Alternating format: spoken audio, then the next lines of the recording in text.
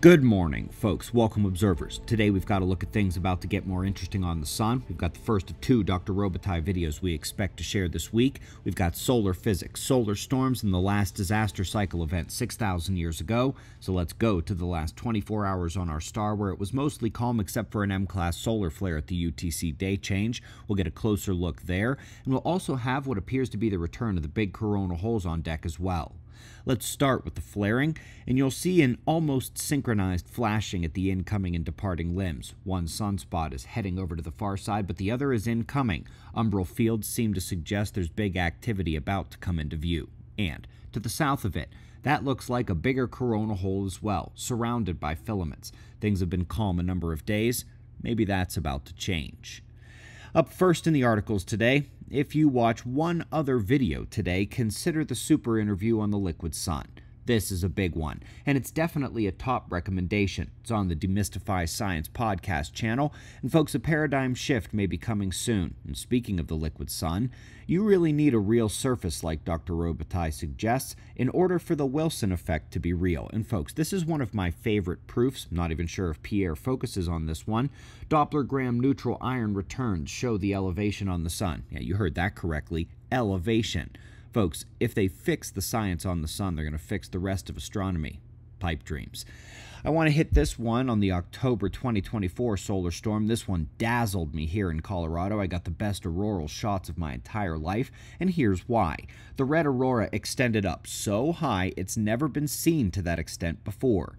This implies a major plasma disruption in the ionosphere with heating and expansion. We didn't even get that level back in May of 2024, and I highly doubt it would have happened if we weren't in the midst of a magnetic pole shift. I'd have guessed this would take an X20 impact. Nope. Last but not least, top story today is the detail we're getting about the last disaster, the Tianqi event, the NOAA event. And folks, welcome to the West Pacific anomaly. Just like the South Atlantic anomaly is astride the new pole position we expect in South America, the West Pacific weak anomaly is right next to where the magnetic poles are on a collision course. And folks, the appearance of these anomalies with the pole shifts is expected, and not only that, but the data here shows that the drop in magnetic field strength back then, the red dots, rewrites the previous data in blue and orange, showing that this magnetic change was indeed a full reversal and hypomagnetic event on the planet. Folks, I doubt many of you need reminding, but the confirmation of the 6,000 years ago event means the cycle picture is complete, and here we go again right now. Did any of you not see the official trailer for the documentary? Zuckerberg kind of stole the show there, didn't he? Gotta love that. Thanks, Zuck. All about what's happening right now, and one of the best ways to learn more and dial in your preps is to come see us at Observer Ranch. Pole shift conferences and prepper days ongoing all season long, and folks, we have a lot coming in October. Not just the prepper event, but the Colorado Prepper Expo. We're sponsoring it. COPrepperExpo.com to get your tickets. And we'll have more info on the Super Retreat experience by the end of this week.